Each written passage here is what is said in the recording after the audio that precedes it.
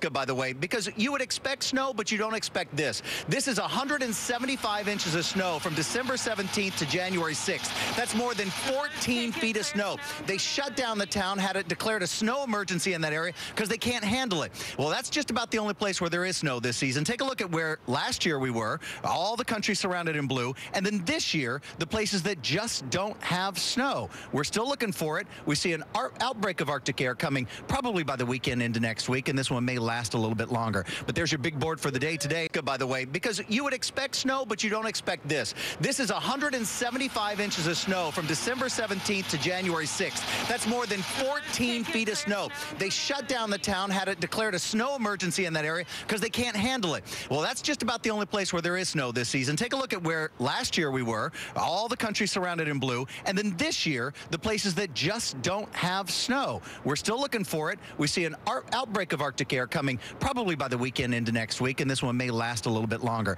But there's your big board for the day today.